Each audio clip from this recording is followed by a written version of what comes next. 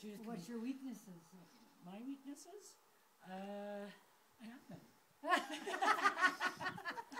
Well, I know I'm afraid of heights, so if there's any height things, she's doing it. That's all right. The heights don't really bother me. I don't so mind much, heights so. if I'm strapped on. I just don't want to jump off anything. I see. Strapped on, I think would be worse. I think that your stubbornness might get in the way.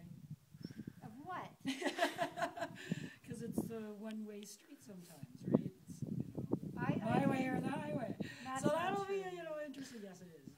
No doubt about it. I don't have to be the leader. I can be a follower. I'm very patient, so I think that'll help a lot. We've been sisters our whole lives. We've been involved with horses our whole lives. And we've been friends our whole lives. Sisters our whole lives. Well, Since birth. since her birth, because she's younger. But only by a few years. Well, we're a few years apart. 8 years younger, actually. 8 years, so that's pretty good that we're still pretty compatible. And that we're friends, because that's Yeah. quite a bit of difference in age. Yeah. But our mutual interests have made us friends. Yeah, as I well. think that makes it easier because we have a lot From of our mutual adult interests. life. We both love the outdoors. I bet I spend 90% of my time outside if I'm home.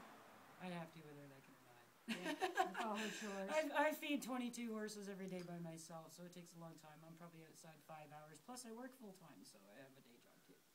So it's a lot of hours, and I spend a lot of hours outside. But obviously, I like the outdoors, or I wouldn't do it. This is true. Yeah, and winter or summer, so it's cool. I think that's And we really both like doing other physical things, hiking, anything camping, canoeing. We love doing that stuff. I've traveled